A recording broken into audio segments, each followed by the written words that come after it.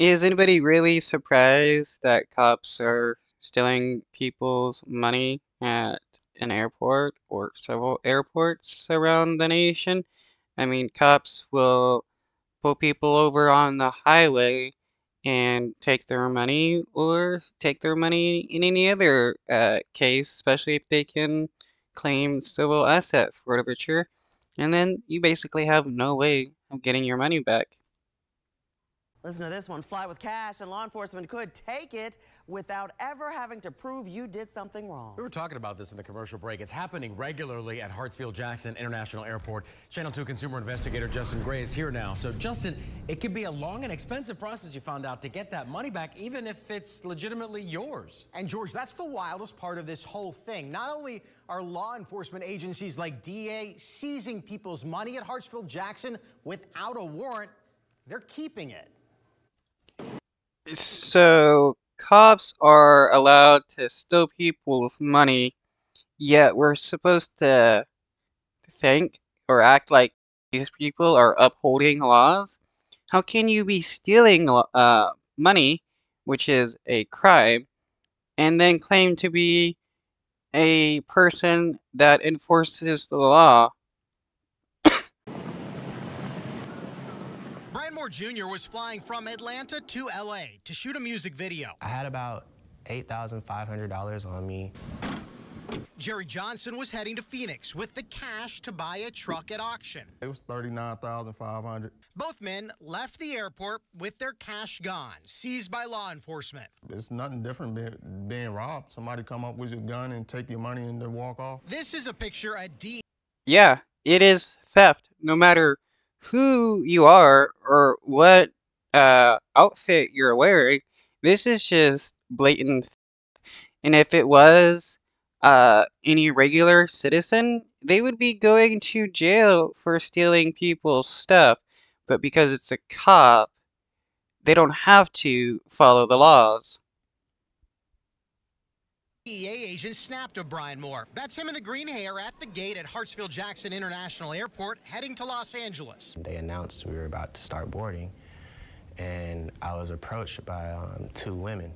Moore says they asked if he was carrying guns or drugs. He wasn't. They asked about cash, which he did have. I've never been in a situation to where I was being treated as a terrorist or a criminal. Moore says he... Yeah, when cops are seeking to take money from people, they will ask if you have a large amount of cash. They will then confiscate it and claim as either they will suspect you of it being used for drugs or some other crime, because hey, how are they supposed to know if you got it from a bank or whatever? It's just some BS that they like to say in order to steal people's money. There was like 3 police department in Tennessee that was caught doing a bunch of civil asset forfeiture of people coming from out of state. They would ask them for if they have any money, they would take it and claim that the person's using it for drugs. Explained to the DEA agents the money was his to pay for his music video from the sale of his grandfather's car he inherited. They put my money in a big Ziploc bag, and they told me I was free to go. They were like, you might want to leave or you're going to miss your flight. This is Moore's money in the Ziploc. DEA kept the money, but never mentioned anything about a crime. Nobody ever charged you with a crime? I was never charged. You were never convicted of a crime? Never convicted of a crime. But they took your money? They took my money. And did not give it back? Did not give it back. It happens every day at airports all across the country, including right here in Atlanta. They don't want to prosecute the person. They just want their money. Dan Allman is an attorney at the Institute for Justice. He fought in courts for years to get open records data from Homeland Security on seizures. That data shows that here at Atlanta's Hartsfield Jackson, just one agency, Customs and Border Protection, seized more than $108 million in cash from travelers between 2000 and 2016. Wow, $108 million that they stole from people. That is wild. Some may be surprised by this fact, but civil asset forfeiture amounts to more money than the amount of like shoplifting and organized shoplifting combined. It's a lot of money that cops end up stealing nationwide from people. Law enforcement agencies get to keep the money that they seize, and they view these seizures as a source of revenue. Jerry Johnson says he never heard from law enforcement again after they walked off with his $39,000 in cash. Nobody ever contacted me. Nobody asked me any questions. I never heard nothing from them after they seized my money.